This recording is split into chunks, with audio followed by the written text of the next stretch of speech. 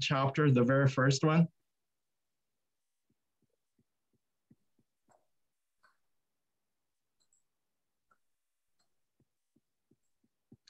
So a quick outline. We'll start with a short bio of Mencius. Sorry about the misspelling here. Then we'll go into actually some of the questions kind of Alex brought up. Mencius, I call it Mencius versus the establishment. So we're going to talk a little bit about the historical background and landscape at that time, what kind of challenges he was facing. He was actually kind of you might say a dreamer, a radical, and trying to subvert the establishment thinking at that time. And what happened afterward? I pose a question borrowed from Langston Hughes. What happens to a dream deferred? And this question will become a little more obvious, hopefully, as I proceed. And then we're gonna do 2 sections of the chapter. I was more ambitious. I wanted to really cover the whole chapter, but as I translated things, I ran out of time, so I picked what I thought maybe the 2 more substantive, most interesting ones. And then we'll open for discussion. So, as I normally often do, I start with the venerable book of the records of the Grand Historian, which was written only, I think, less than 200 years after Mencius. So this is not the complete chapter, so I'm picking the most important sections about Mencius. So here, I'll read it. Meng Ke, which is the actual name of Mencius, was a Zhou person. He learned from the school of Zisi, and Zisi was Confucius' grandson. Upon understanding Tao, he journeyed to work for King Xuan of Qi. King Xuan could not use it. He went to Liang. King Hui of Liang did not permit his teaching to fruition, seeing it as pedantically remote and wide of practical matters. I think this might resonate with Alex. At the time, the state of Qing employed Lord Shang. The result was the state amassed wealth and its military strengthened. Chu employed Wu Qi. End result, Chu defeated and weakened its opponents. King Wei and King Xuan of Qi employed the likes of Sun Zi, Tianji, and other feudal kings prostrated eastward towards Qi. At the time when all under heaven were preoccupied with horizontal and vertical alliances, valuing invasions and attacks as worthy and just, Meng Ke, instead, was narrating the virtues of sage kings Tang, Yu, and the 3 dynasties. Therefore, of whom he visited, none joined. He retreated to work with such students as Wan Zhang to annotate the books of poems, book of records, narrate the meaning of Zhongli, was a Confucius, and authored 7 chapters of Mengzi, his own book. When Duke Ling of Wei, so I'm skipping a whole bunch of stuff in the middle here and jumping forward to the commentary by the Grand Historian. When Duke Ling of Wei asked about battle formation, Confucius did not respond. When King Hui of Liang planned to attack Zhao, Mencius praised instead how the ancient Grand King moved his state Bing to escape invasion by the D nation. So what the commentary here is that the kings were interested in military victory, but the Confucianists like Confucius and Mencius, Confucius refused to even talk about it. Mencius even went beyond. Instead of not talking about it, he started praising ancient rulers who just moved his state away to avoid warfare. How can such ever be ones who aspire to pander to the mundane world, just seeking adopters? Holding a square handle and try to insert it into a round pit, how could it be accepted? So this commentary here is saying, basically, Confucius and Mencius were the types that held on to their beliefs. I refuse to pander to the masses or to the kings. And this is really, given the political landscape of the time, it was really like trying to fit a square peg into a round hole. So,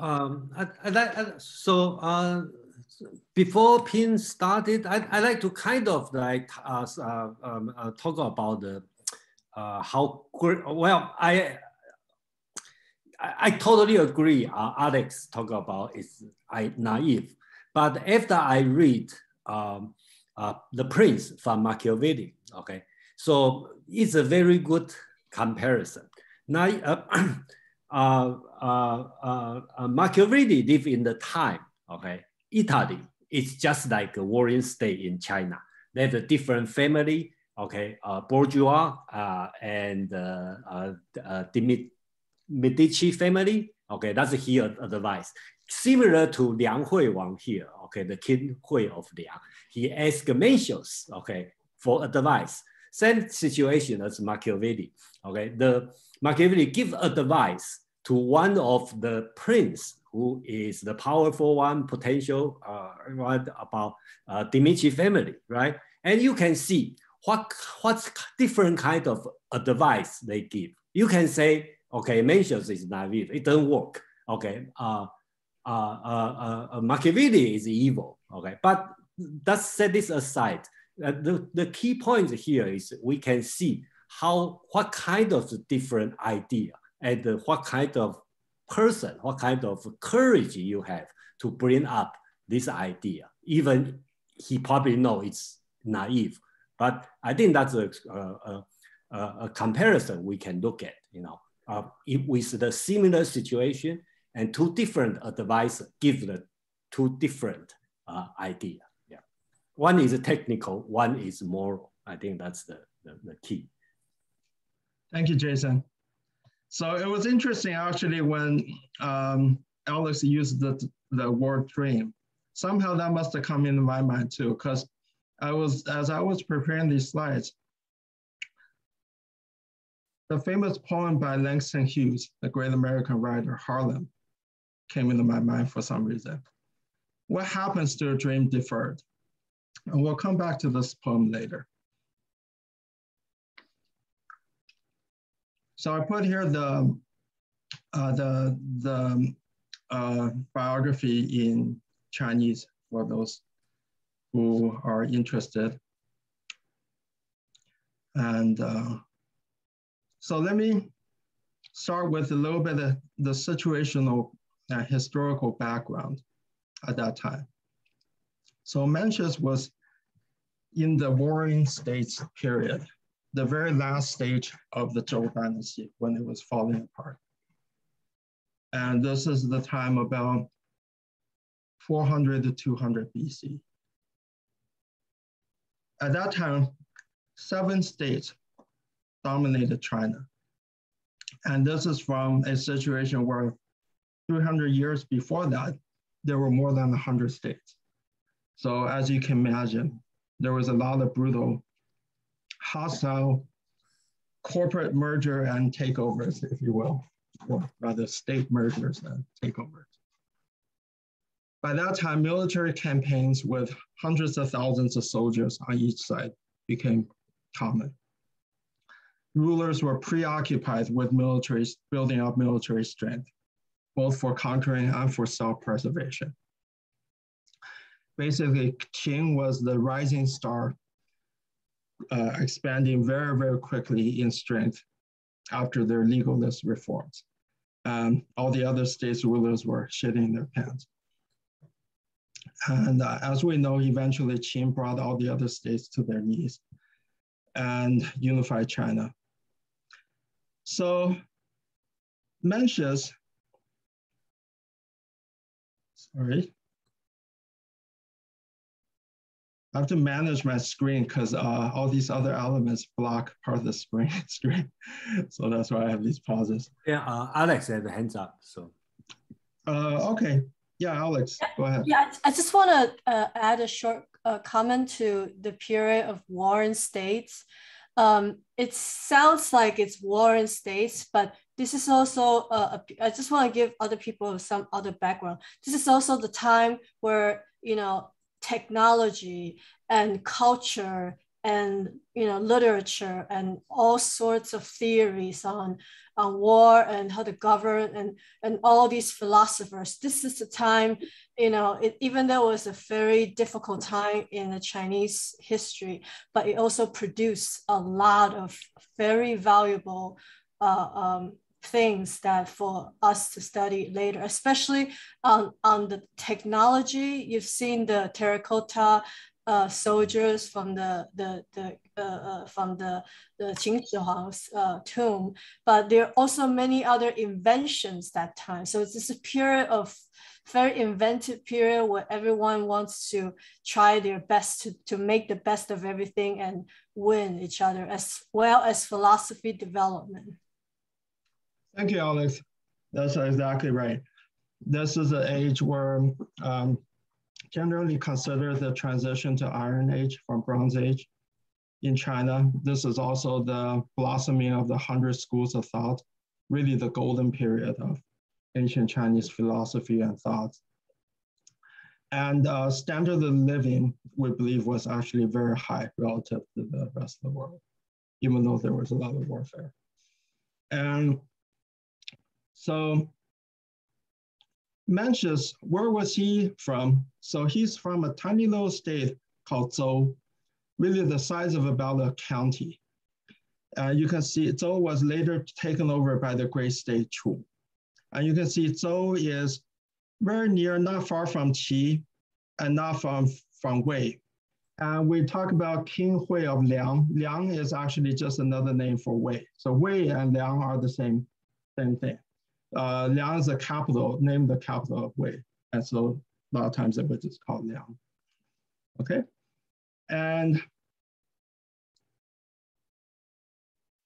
so kind of extending a little bit of what Alex added.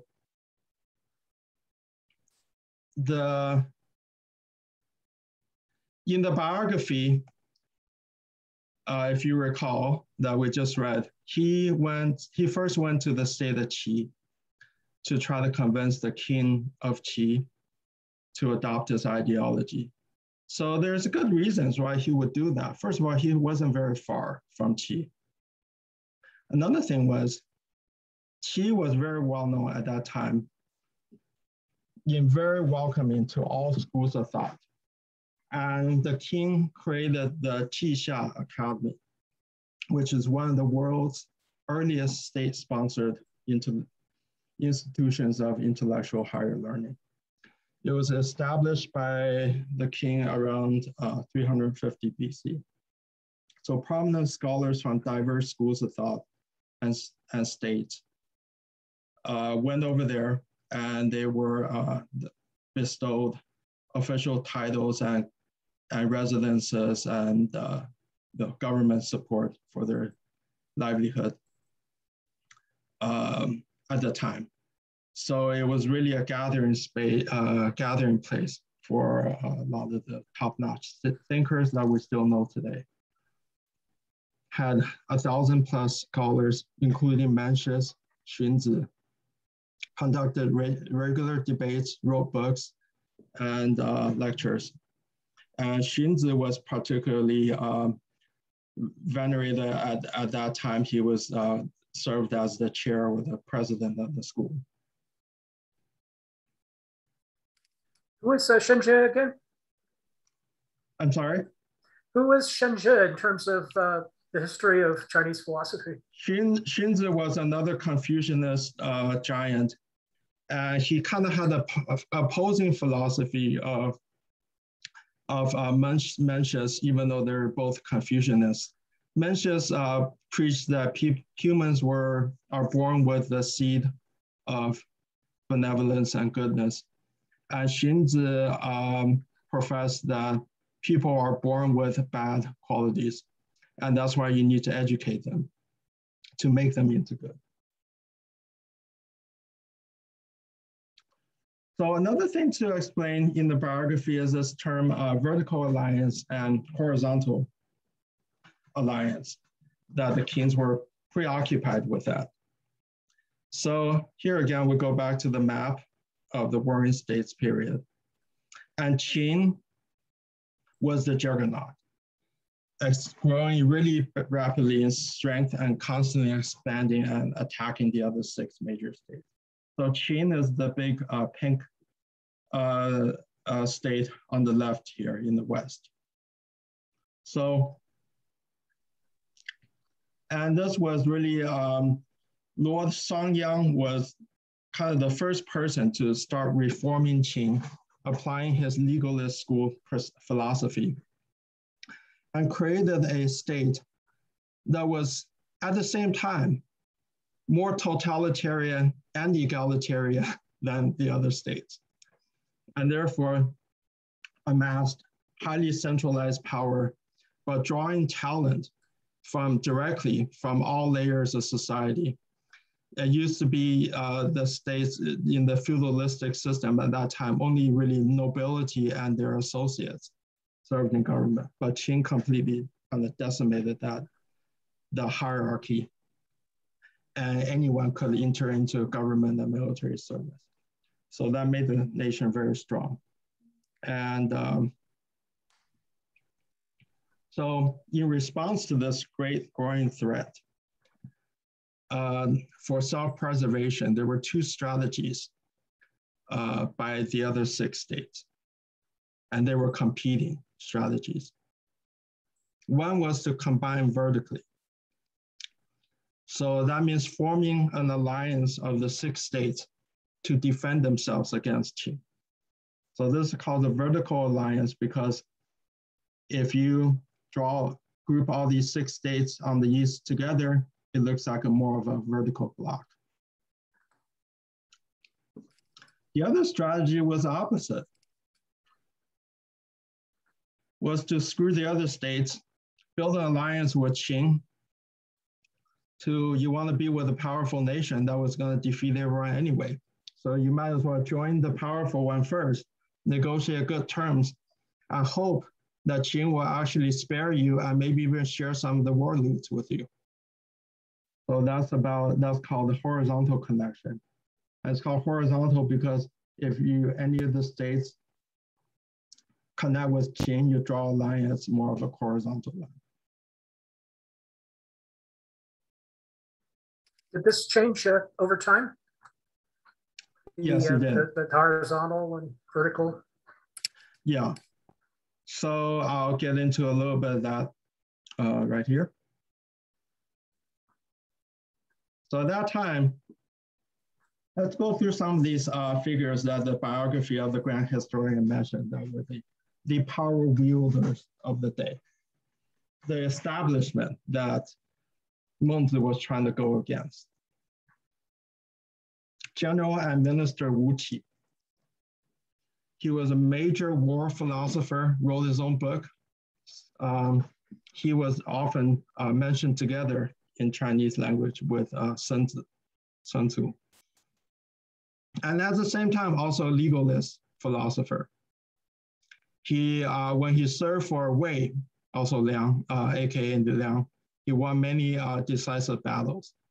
And then he went to Chu and implemented the legal political reform, a little bit similar to what happened in Qin, where he took away the privileges of the nobilities and drew everyone of all classes into government and applied law and order evenly to everyone who's not the king.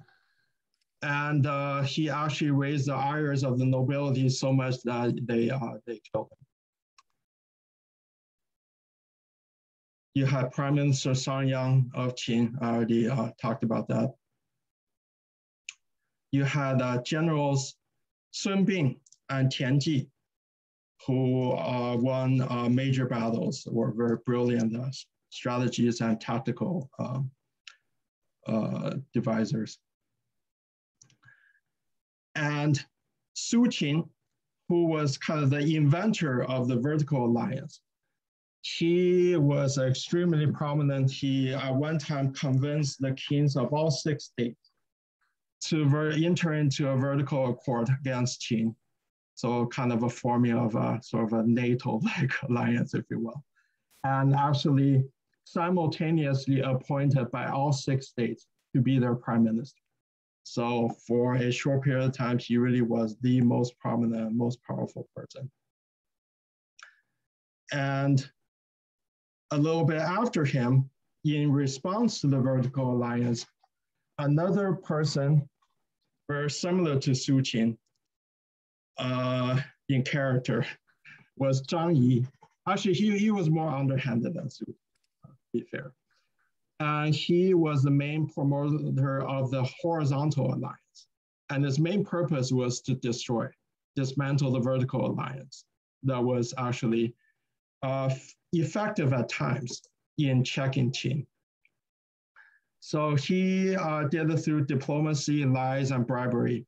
And actually he managed to take apart, completely dismantle the vertical alliance and play the key role in Qin's eventual conquer of all these other states.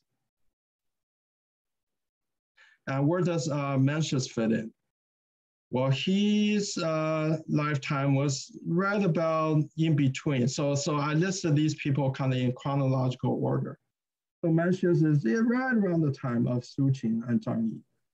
So you see, these are the powerful people that he was fighting against, praising virtue to kings. And so Zhang Yi is quite a character. Get into him a little bit here, just to sort of show what kind of people that Mencius was up against. So this from mostly from Wikipedia. Zhang Yi was a native of the state of Wei, the same as Liang. Zhang Yi studied under Gui Guzi and learned politics and foreign relationships. After Su Qin died, Zhang Yi left Gui Guzi and arrived at the state of Chu. He received a severe beating at a banquet in the house of a minister of Chu when he was wrongly accused of stealing a gem. It is said that on his return home, he said to his wife was very worried, thought he was half dead. And he said, no, there was only one thing I wanted you to check. He opened his mouth and said, see if my tongue is still there. His wife laughed, checked, and declared that it was safe and sound. He excitedly called out, that is all I need. He then went to the state of Qin in 329 BC and saw King Hui of Qi, who had earlier rejected Su. King Hui accepted him as a high minister. And in 328 BC, he led a successful campaign against his native state. So his own state, he invaded, by which Qin acquired a large part of Wei. He later bamboozled Chu, I added this part, Chu into losing large tracts of territory.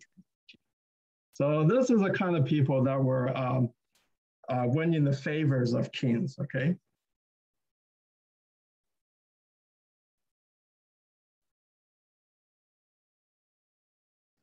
So how about Mencius? He, as I said, his lifetime was right around the time of Su Qin, about almost 180 years after Confucius. He is an academic descendant of Confucius' grandson, so he traces a academic lineage all the way to Confucius. And as we can tell from the biography of the grand historian, right, it was kind of a melancholy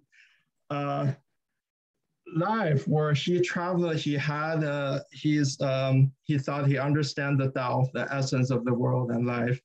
He went around trying to preach and get kings, powerful kings to adopt his ideology to make the world better. He never accomplished that. Everywhere he went, he was rejected. So eventually he went back and wrote some books with his students, and annotated some books and wrote his own with his students. So, but 2,300 years later, halfway across the world, we're sitting here talking about it. So there must be a triumphant moment, right? When did that happen? Well, you have to wait 1,300 years. For 1,300 years, he had been regarded as, in China, as just one among the myriad thinkers of Zhou Dynasty. So, in today's language, he was considered a influencer, but, maybe had hundreds of thousands of Twitter followers, but he was no Kim Kardashian by any measures. All right. And so he did not receive any semblance of the reverence reserved for Confucius, or even Confucius's favorite student, King Hui.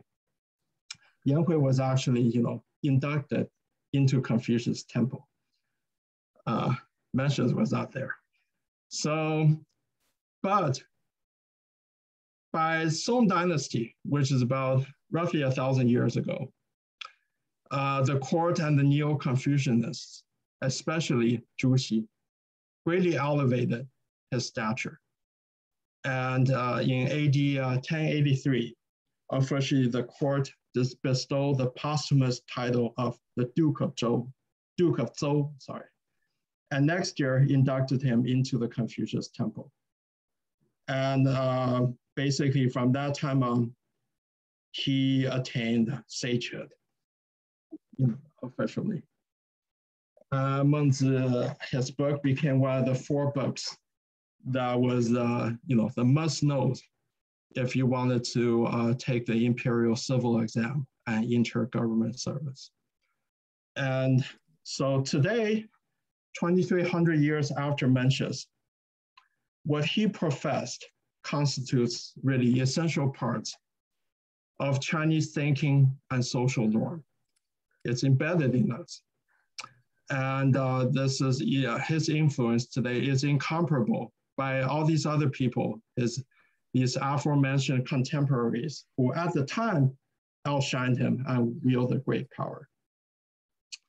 So his day has come for sure. And so in fact, it's interesting to me, actually, you look at the Zhou Dynasty philosophers that are most influential today: Laozi, Confucius, Zhuangzi, Mencius, Han Feizi. They tend to be come from the most humble ranks of society and really lacking in material accomplishment.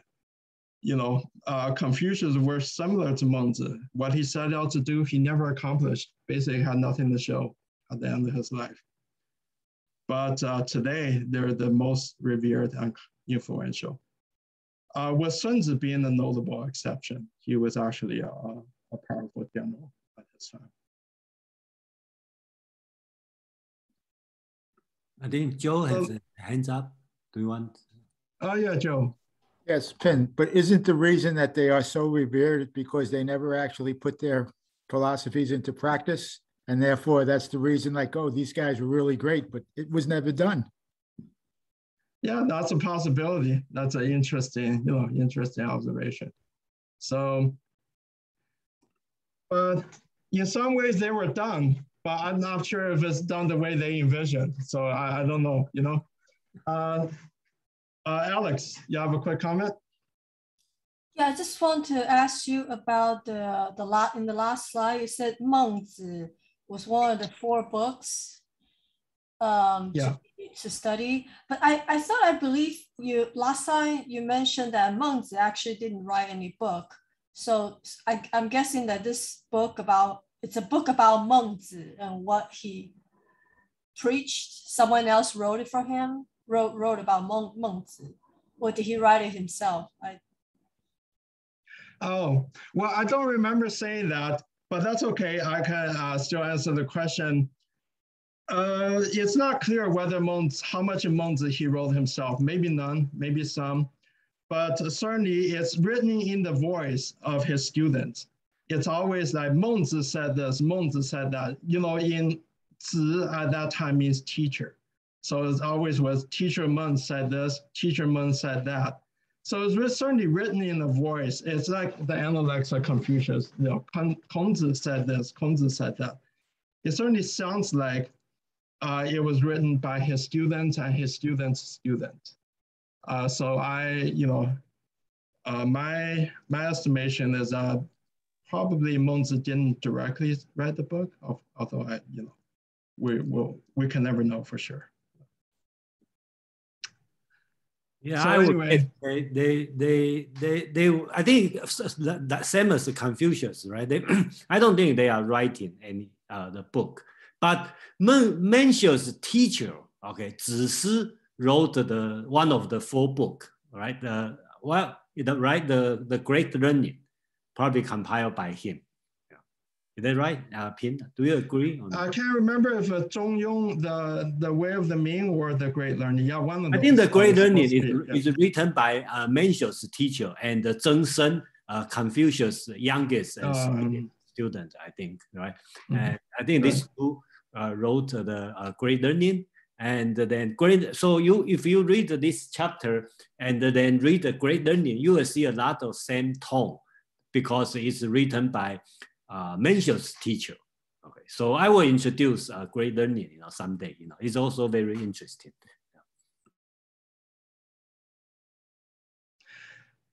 So yeah, now let's go back to this poem by Langston Hughes. What happens to a dream deferred? What are Langston Hughes' thoughts? Actually, would someone do me a favor? Any volunteer to read this? Maybe Madeline would do it.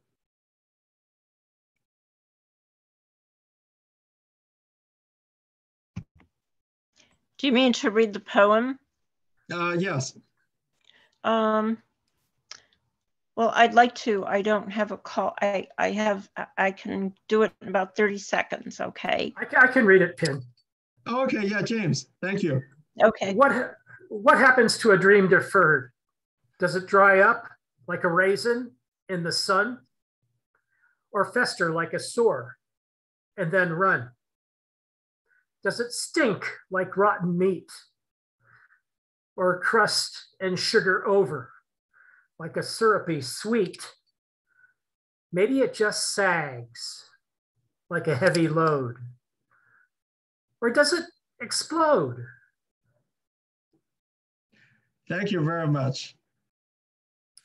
So my answer would be Mencius' dream exploded, only it happened 1400 years later. So to all of us, don't despair. Triumph will eventually come, but sometimes you have to wait for more than a millennium. Or you have to have a whole world, not just a China. Yes. So let's go into the reading of some of the original text. So opening scene, I call it an old man radically challenges the establishment by saying that a ruler should forget profit and practice Ren and Yi.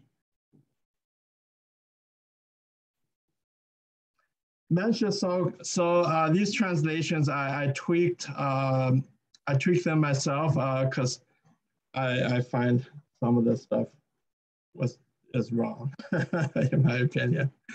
So, okay. So Mencius saw King Hui of Liang. The king said, "O gentleman who has come undeterred by 1,000 li of travel." So a li is about 300 meters.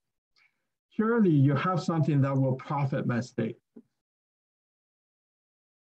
Mencius replied, "Why must your majesty speak of profit?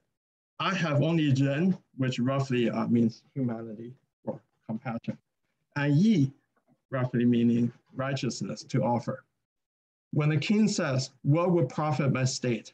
senior officials say, 'What would profit our clans?' Rank and file and commoners say, what will profit ourselves? Superiors and inferiors compete for profit, and the state is in danger. In the state of 10,000 Shen, often translated as chariots, one who murders the ruler shall be the head of a family of 1,000 Shen. In the state of 1,000 Shen, one who murders the ruler shall be the chief of a family of 100 Shen.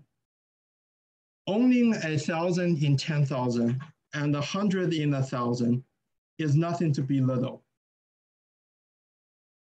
meaning that they have quite enough. But if righteousness is deferred and profit comes first, they will not be sated without wresting from others. There never has been a person of Ren who leaves behind parents. There never has been a person of Yi who puts his ruler last. May your majesty too speak of only of Ren and Yi. What need is there to speak of profit? Joe, you have your hands up. You have a quick comment? Yeah, just a really brief comment. Is it that since he believed that people were inherently good, but that they needed to cultivate that goodness, that benevolence or wisdom, or is it that he felt profit would pervert that wisdom or that benevolence, and therefore pervert people, and the system itself would actually make them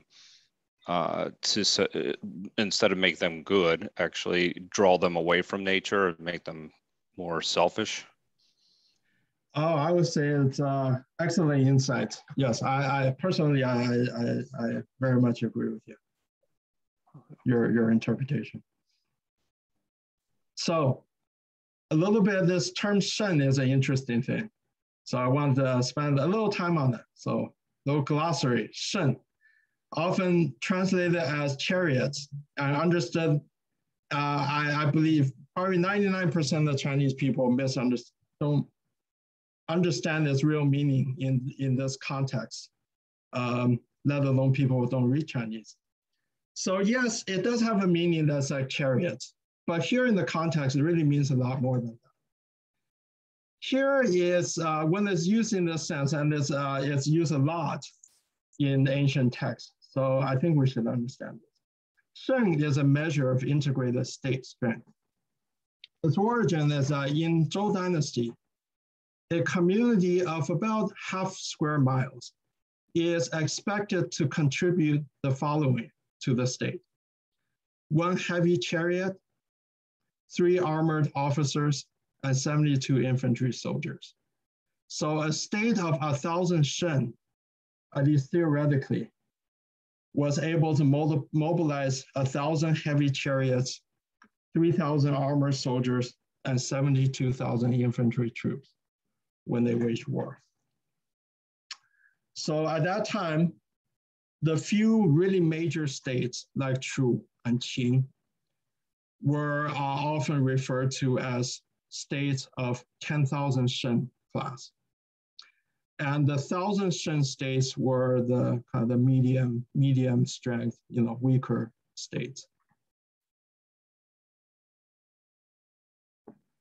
All right, so our next segment of reading, I basically skipped through a lot of the stuff in between, went to the last segment. So and break that down into a few different segments. So the first one I call. So you are going to move to the other story, to the end of story? Yeah, his dialogue with Qi Xuan Wang. So right now we go to the last very long part, so we already done with the Hui, right? The Hui. Yeah. King Hui.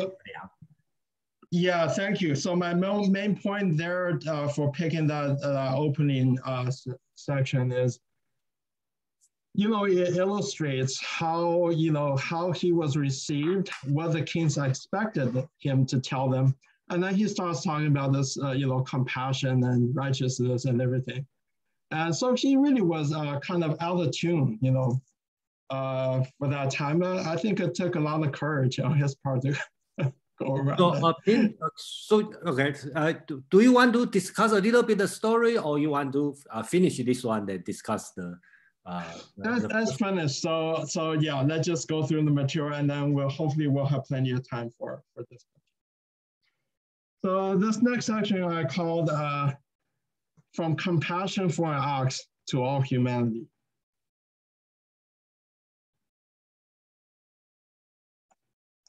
So this is when he went to the state of Qi, he saw the king there. So the king asked him, what kind of qualities are necessary for real kingship? I skipped over some parts. So basically kingship, this word I should explain a little bit. So in Zhou Dynasty, you have all these states. And originally only one state, Zhou, which was the nominally supreme state that ruled all of China at that time. Only that ruler could call himself king. All the other ones were various different feudal ranks like dukes, marquises, things like that.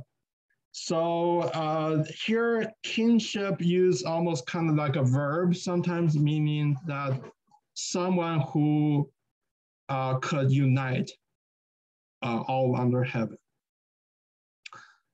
And when Confucianists use this word, it has even a different meaning, that someone who could justly, through proper means, unite all under heaven. So this is what the theme here.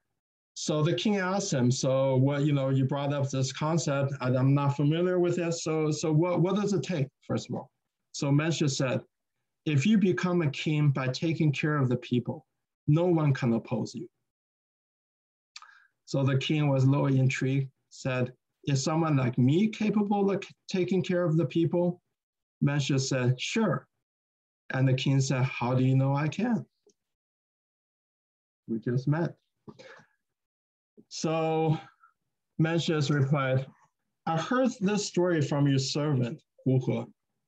He said that you were sitting up in the main hall, and the man walked past the lower part, leading an ox. You saw this and asked, what are you doing with the ox? He replied, we are going to consecrate a bell with its blood. You said, let it go. I don't have the heart to see it frightened to see its frightened tremor, as though going to a place of death without crime. The man then answered, shall we forego the consecration of the bell? You said, how can it be forgone? It's sacred. Substitute it with a goat. Mencius then added, I don't know if this is a true story. The king said, indeed it is. Mencius said, if you possess this heart, you are capable of true kingship. The people all thought you were miserly, but I firmly know your sympathy. The king said, you are right. Yet the people really thought that I was being miserly? Even though Qi is remote and small, how could I begrudge an ox? I simply didn't have the heart to see its frightened tremor, as though going to a place of death without crime. That's why I replaced it for a goat. Mencius said, my king should not think it strange that people thought you were stingy. You changed a large animal for a small one. So how could they know your real motivation? If you were really pained as it's innocently going to execution, what's the difference between an ox and a goat? The king laughed and said, truly, what was I thinking? But I didn't change it because of the expense. No wonder people have called me miserly. Mencius said, no harm. What you did was an act of ren. You saw the ox, but had not seen the goat. when it comes to animals, if 君子, this is another Confucianist jargon, often translated as noble person, has seen them while seen animals while alive, they have not the heart to watch them die. If they hear their sound, they haven't the heart to eat their meat. Therefore, 君子 stays away from the kitchen. The king was pleased and said, it is said in the book of poems, people who have their minds, I fathom them. He's referring to that basically Mencius was able to sympathize with his true thinking. What you have said is just exactly what happened with me. But when I sought within myself, I couldn't really see my own motivations. As you have shown me, there is compassion in my heart. But how is this befitting for kingship? So Mencius elaborated. He said, suppose someone said this to you, I am strong enough to lift 600 kilos, but not strong enough to lift a feather. My eyesight is sharp enough to scrutinize the tip of autumn down, but I could not see a wagon load of firewood. Can you go along with this? No, the king said. Mencius said, then how is it that your compassion reaches to animals, but not down to the people? If the single feather is not lifted, it is because your strength is not applied. And when the wagon load of firewood is not seen, it is because your vision is not applied. The people's not experiencing your care is because your compassion is not applied. Therefore, your Majesty's lack of true kingship is because of a lack of effort, not a lack of ability. The king asked, what is the difference between non-effort and inability? Mencius replied, if it's the case of taking Mount Tai under your arm and leaping over the North Sea and say, I am unable, then this is truly inability. This is true inability. If it is the case of snapping a branch off a tree for an alder and you say, I am unable, this is non-effort. It is not an inability. Thus, your Majesty's not achieving kingship is not in the category of taking Mount Tai under your arm and leaping over the North Sea. It falls in the category of not breaking a branch.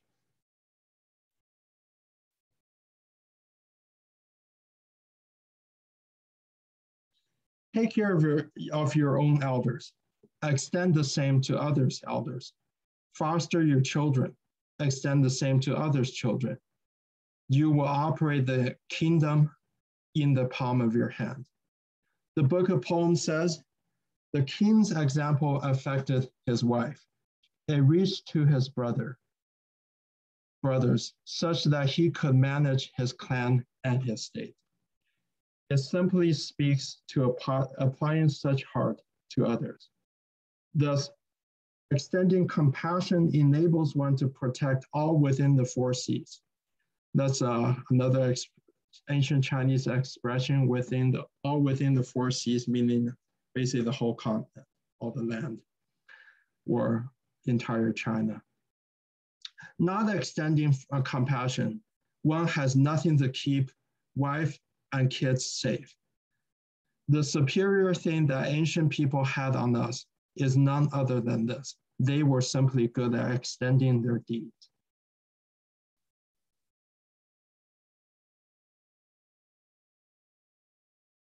Now your compassion is sufficient to reach animals, yet no effect reaching the people.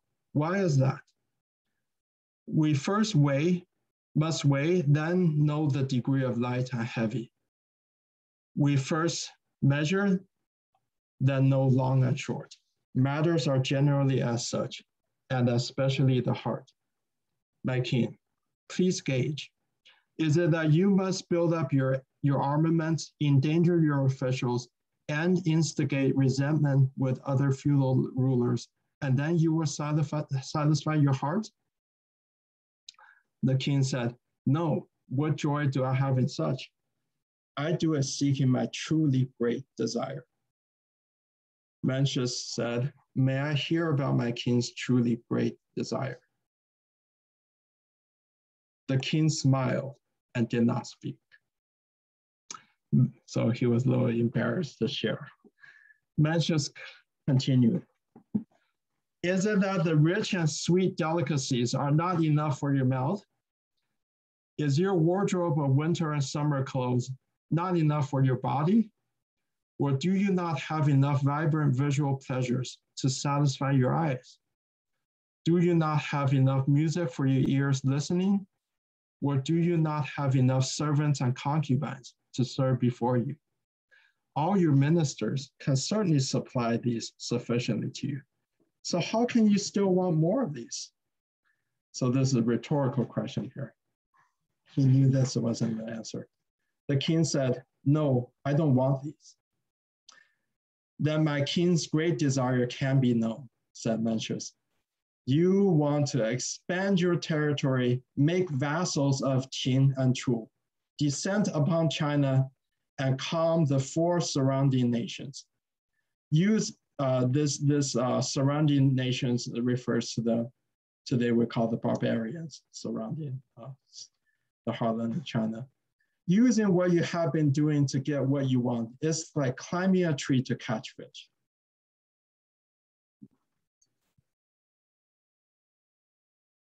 So that's quite a statement. So we're going to the next session, which I label, why should a king care? Okay, now he's getting to the point where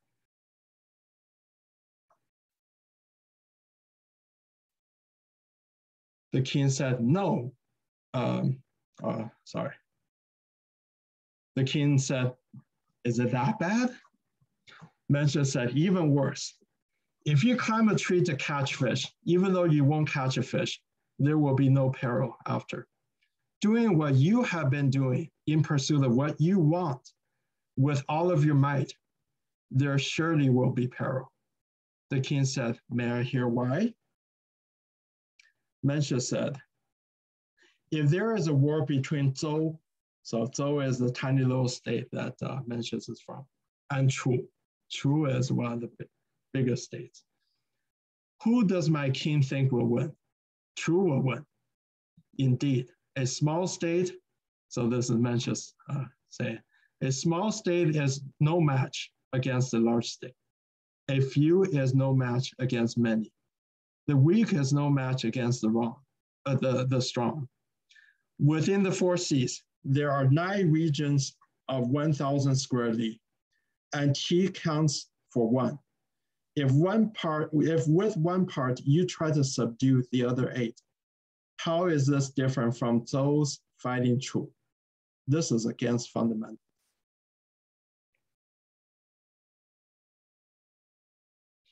Now, if you initiate a government based on Ren, all the officials under heaven will want to stand in my king's court. All who tills will want to plow my king's fields.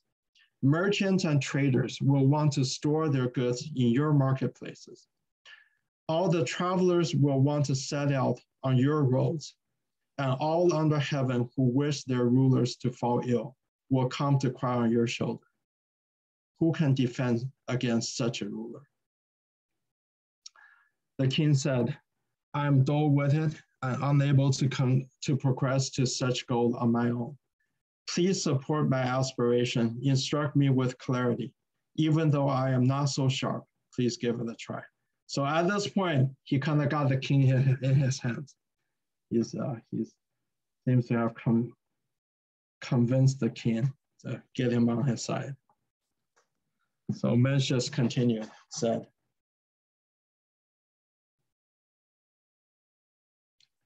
then we're going to only a shi.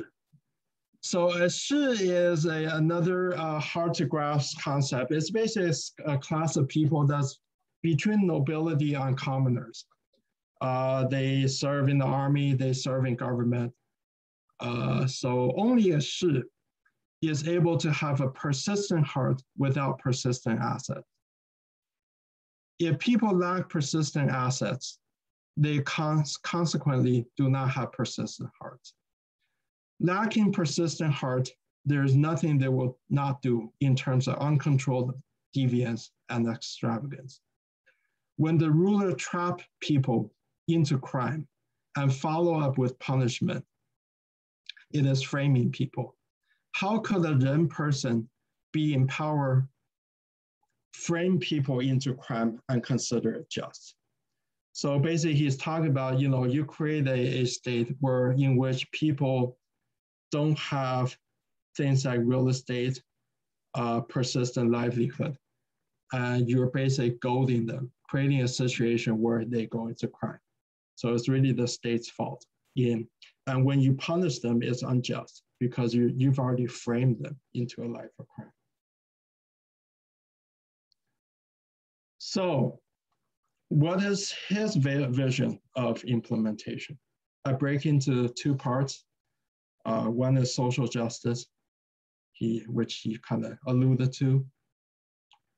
Oh, sorry. So this is where when I cut and pasted things, made a little mistake. So we already did the top part here. So he follows on with, therefore, the enlightened ruler will regulate the assets of people so that facing above, they have enough to serve their parents, and facing down, they can foster their wives and children. In good years, they always have enough to fill stomachs full, and in perilous years, they evade death. Then you goad them toward goodness, because it will be easy for them to follow suit. As it stands now, you regulate assets of people such that they look above and do not have enough to care for their parents. They look down and do not have enough to foster their wives and children. In good years, they suffer constantly. In perilous years, they cannot escape death. They don't have the wherewithal to even avoid death. What luxury do they have to cultivate Li, right, and Yi, righteousness? Part two, I labeled it sustainable livelihood. It's part of his vision. If you really want to execute the right way, then return to the fundamental. If mulberry trees are planted on homes of 1 acre, 50-year-olds can wear silk. If you do not pull men away from their homes for battle, to miss the breeding times of chicken, suckling pigs, dogs, and swine, 70-year-olds can eat meat. On 20-acre fields, do not deprive people of their cultivation and harvesting times. A family of 8 need not fear hunger. Carefully tend to education in local communities. Teach the meaning of filial piety and respect for elders. And the gray-haired will not be seen in the streets carrying heavy burdens on their backs. There has never been a state where the elderly wore silk and ate meat, and the people are neither hungry nor cold, where kingship was not achieved. So here we conclude. I throw out some possible discussion topics, but we don't have to use them. These are just teasers. What do you think of Mencius's concept of extending compassion? Mencius spoke of the state framing people into crime by deprivation of livelihood. In the intervening sections that we skipped, Mencius discussed at length about crimes of the state and policies, saying that they are tantamount to killing people with knives and leading beasts to eat humans. You have any thoughts about that? What do you think of Mencius' model of sustainable communities? And what do you think of Mencius' rhetorical effectiveness? So I am done talking. Thank you so much for staying with me with this very lengthy presentation, and let's discuss. Thank you.